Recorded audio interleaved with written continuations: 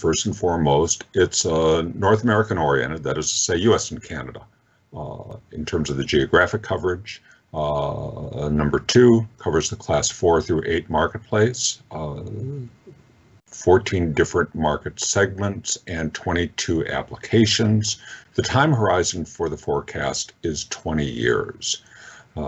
So we think it covers a strategic oriented time horizon for those who see this market development organically over the course of a fairly long period of time.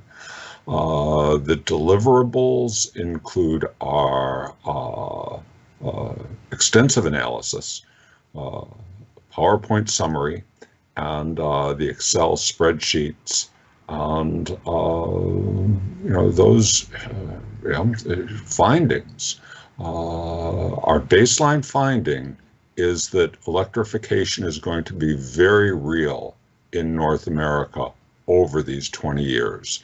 We see electrification grabbing upwards of 40% plus of the commercial vehicle space over that 20-year time horizon, and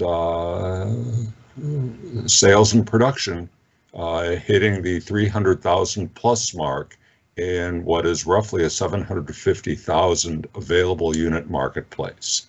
So, that's our baseline finding. And for further details, we suggest prospects buy the report.